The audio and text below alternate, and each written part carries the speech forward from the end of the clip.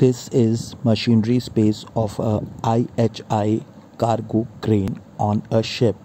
So today we'll see how we'll check the pressure of hoisting, slewing and luffing hydraulic pressure of the crane. So what we have to do is there is a portable gauge, so we have to connect it by a quick coupling. You can see that person is connecting, but he is doing the wrong thing, so I instructed him to just push it and so that it can be connected, but he was unable to do so. At last I have to do that.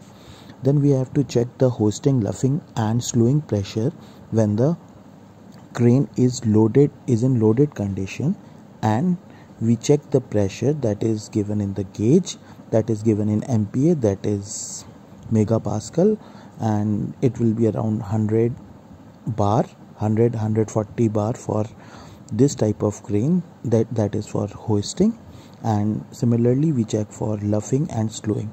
For that we have to see what the operator is doing when he is hoisting up the grab in loaded condition. Then we'll note the pressure and we'll compare it with the manual and also with the previous readings.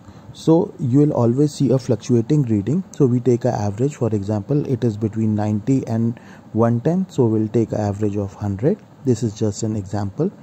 So I made a video for new people so that they can understand what all things they need to check in the